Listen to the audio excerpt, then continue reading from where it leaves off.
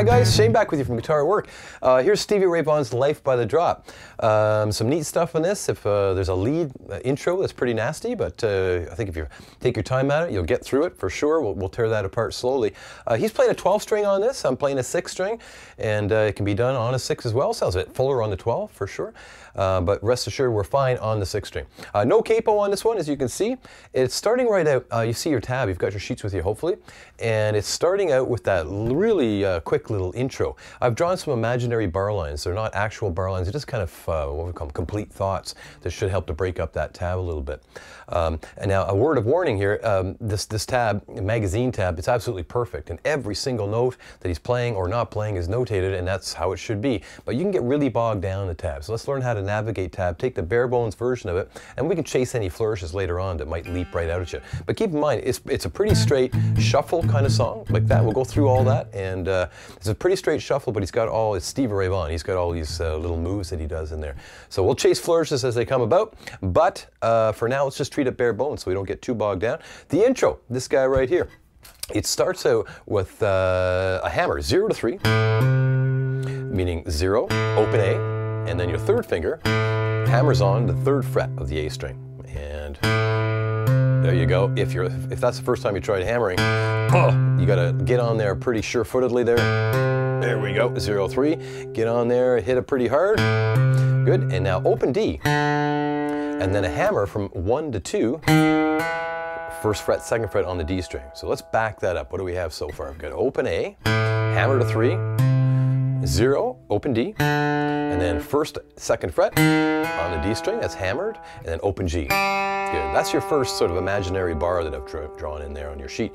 So 0, 3, open D, and then 1 and 2 on the D string, and open G. So without hesitation, good. There you go. Now the second imaginary bar, as I'll call it, is this guy here, little hammer pull thing. So I'm going to pick the open D string, hammer the 1st fret of the D string, and then pull off. You got to kind of pull off, you got to flick it down toward the floor. Like that's a quickie. There you go. So that again is, and it ends on the 3rd fret there of the A string. So it's going, okay, there. And then it's open D again, and then back to that 3rd fret on the A string. Yikes, so that second bar, the second imaginary bar is, and again. And if we back that up and play it right from the top, so slowly we're going.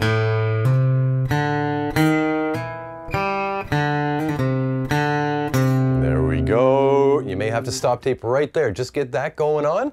And your 3rd bar, you see a little 0 to 2 hammer. And that tiny little 0 is trying to tell you there's no real rhythmic value to that. It's just quick. There you go. That's 0 to 2 on the G string. Open G, going to the 2nd fret of the D string, to the 1st fret. And here's that little hammer pull move again. All right, so here's your 3rd imaginary bar again. 2nd fret, 1st fret, with a little hammery pull thing again. And one last time, 3rd bar.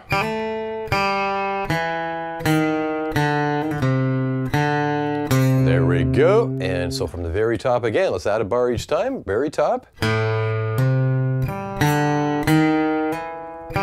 2nd bar. 3rd bar. Right, and now the last bar on that line is open D, then to the 3rd fret, open D again, open A. Good, and I'm going to end it with my 1st finger. I'm going to bar that guy down. You'll see why in a second. I'm going to bar the top 4 strings to pick up the, I just need the 2 here on the G string, but I'm going to bar him because we're going to be going into a shuffle, and that'll prepare your fingering for that. That's a whole lot. Let me do it again slowly, right from the very top, right from the top again. Here it comes. Good close up of that. 3, 4, and.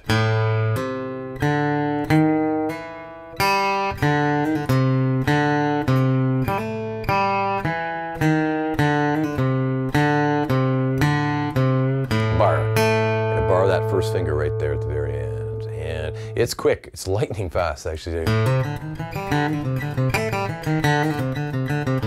And he's in, boom, boom. Now Now, it'll take time to get that quickly, obviously, but just do your best, go at it, mindless repetition.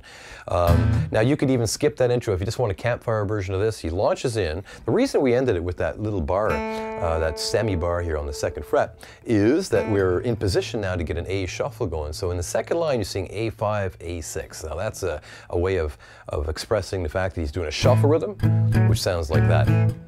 So I'm on the 2nd fret here of the D string, and I'm kind of semi-barred there. And I'm going to play the open A and the D string together. So you get like that. I'm going to do that twice. 2 of those again. Now, 3rd finger is going to go to the 4th fret of the D string, 2 of those. And I'm still playing the A string and the D string. That kind of counterintuitive that you've got a finger there and you're asked to play a string lower as well. So watch out for that. If I get that going slowly, here's your 2nd fret. And then to the 4th fret with your 3rd finger. And back it goes.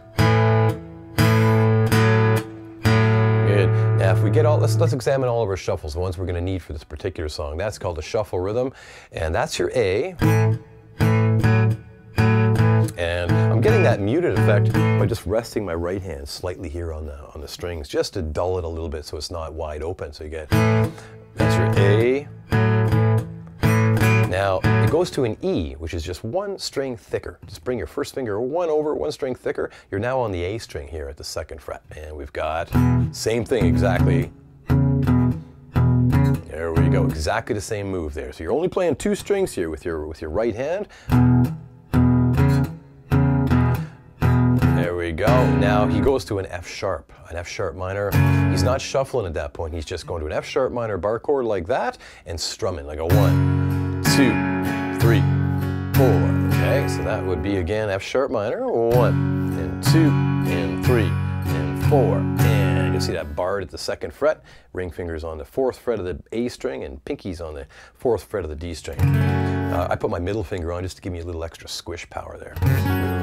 And the only other thing we're going to need now is a D shuffle right there. Now that is 1 string thinner than your A shuffle was. Hope that helps. So I am now on the 2nd fret of the G string with my 1st finger, and I'm going to play with my right hand the D string and the G string. So there's 2 strings going on, an open D and the G string itself. So you get that thicker sound. We're getting 1. And ring finger is going over just like he did on the other ones. 2nd fret to the 4th fret. 2nd fret and 4th fret again. Good. So that almost gives us a verse right there. So we're through the intro, as nasty as that was. Here's his verse section. He's going A, E, shuffle, F sharp minor, just strumming. 1, 2, 3. Now to D shuffle right here. 1 and 2 and 3. Back to an A, shuffle. 1 and 2 and 3. Here's your E shuffle. F sharp minor strumming in 1, 2, 3. Here's a D shuffle. 1 and 2 and 3 and 4. Great. Now looking at the chorus here. I'm at the 1st line there of that 2nd page. He's going to F sharp minor, strumming again. 1, 2, 3. Now D to E in there. So it's a split bar. Half a bar of D shuffle, half a bar of E shuffle would sound this way. 1 to an E. Back to F sharp minor, strumming. 1, 2, 3. Half a bar D, half a bar E shuffle. E. Now here's his stops. He's going to go F sharp minor to a D to an E and shuffle. Now sometimes he dresses it up. If I go F sharp minor, that's how it happens. And D, I'll go D7 in this case. Good. To an E and to an A. And let me do that one more time. Here's the stops again. F sharp minor. Now, it's either D7, that guy there, or you could remove your ring finger, make it a D9, like that. I think it's sometimes it's one, and sometimes it's the other. So it's D7 minus the ring finger, gives you a D9. And then to an E, and then shuffle. Good stuff. Let's try a full verse together and jump into a chorus as well. A lot coming at you there. So we're starting from an A shuffle. Here it comes. 3, 4, 1, and 2, and 3. Here's an E. F sharp minor, strumming here. 1, 2, 3. D D shuffle, 1 and 2 and 3. Here's an A. Here's an E shuffle, 1 and 2 and 3. F sharp minor strumming, and 1, 2, 3. Here's a D shuffle, second page. Now here we go, F sharp minor, 1, 2, strumming, D to E, split bar, E, F sharp minor, strumming, 1, 2, 3, D to E, 1, E, F sharp minor, stops here, D7 or D9 to an E, A shuffle, 1 and 2 and 3 and 4 and 1. There we go. That's most of it right there. That's a lot though. If shuffles are new to you, that was a lot. If the bar chord F sharp minor is new to you, it'll take a little time to get him going. So stop tape whenever you need to. Go back and just get the components together. We'll stitch it all together. There is a spot there. Now when you're trying to kill time on the A shuffle, especially after the intro, after that thing, he sits on A. Before we start singing, like you'll hear this, 1 and 2 and 3 and neat little fill there right here.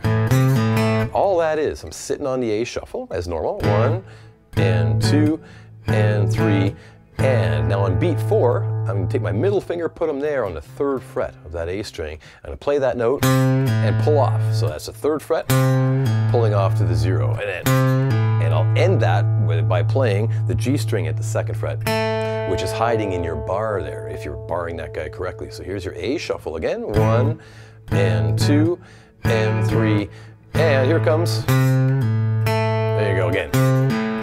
So in real time we get a 1 and 2 and 3 and 4 and down, 1 and 2 and 3 and 4 and down. Yeah, I wouldn't do it while you're singing or anything like that. Maybe when you're just trying to kill time on the A chord in between verses or after the intro, whatever the case may be.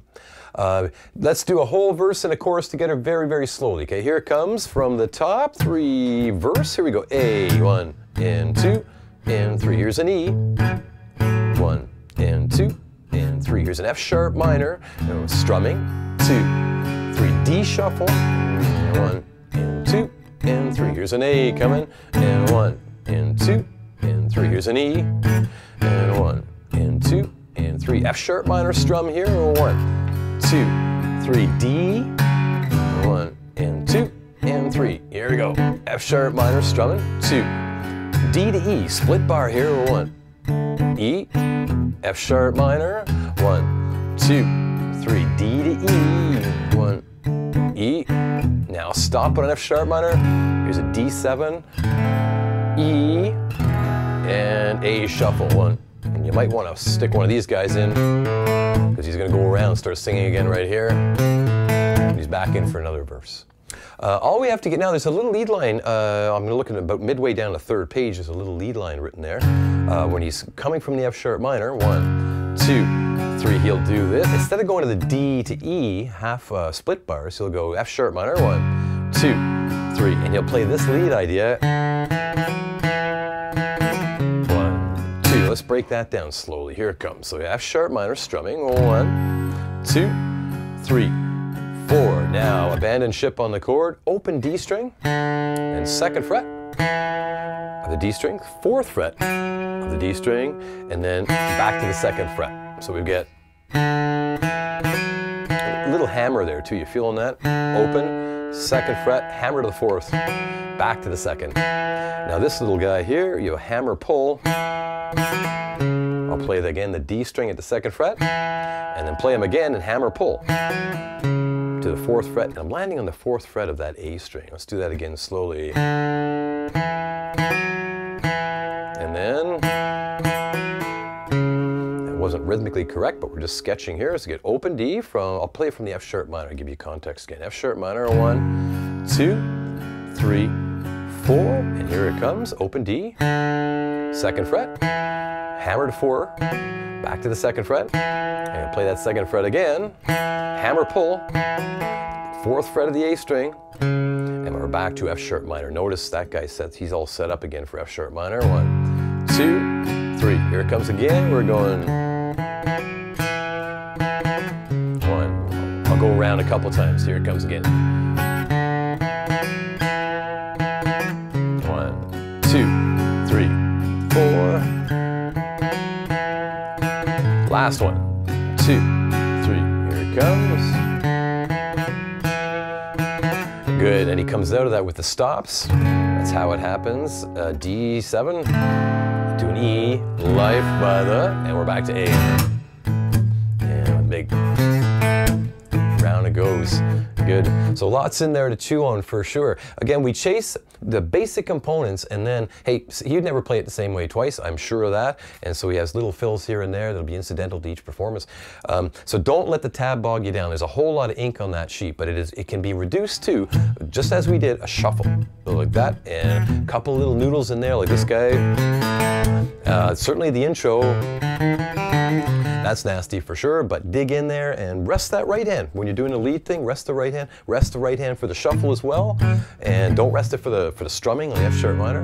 Just get in there and get your right hand together for sure. Songs like that, that lead intro might take you a little while to get, without a doubt. So just keep pecking away at it. Thank you for coming back. Thanks for subscribing. Shane here from Guitar at Work, and that was a lot of fun. We'll see you for the next video. Have fun with that one. Cheers. Bye-bye now.